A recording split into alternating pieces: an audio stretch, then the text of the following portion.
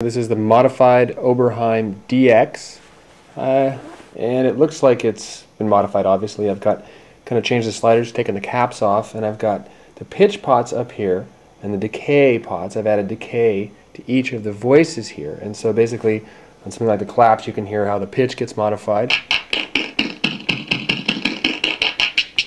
Imitating that guy. And then for the decay,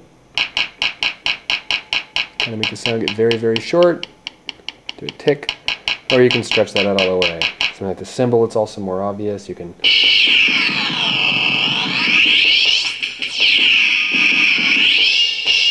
and then the decay.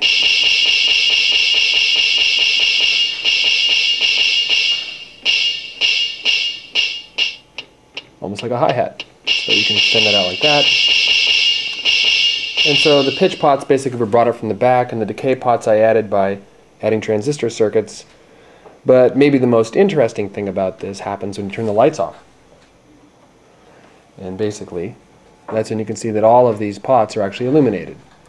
And so you can see that basically it's now that you can illuminate that, and maybe that's not so interesting, but there's a switchable mode in which each of the buttons is mapped into each of the individual LEDs. There's a sample of how that works. Basically, you can see that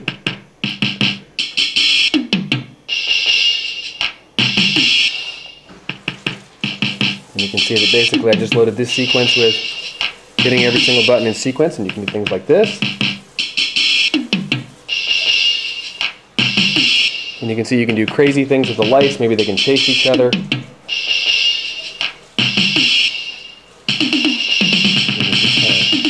Snaking around. You can see snaking in the other direction.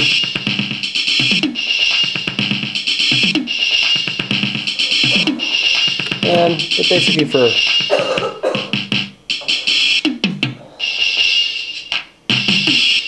it's just kind of fun to watch the patterns on kind of a regular beat.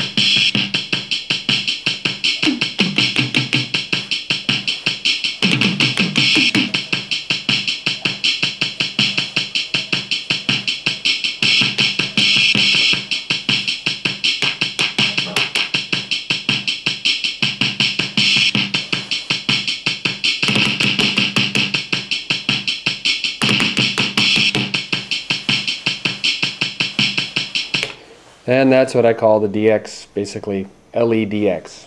That's it.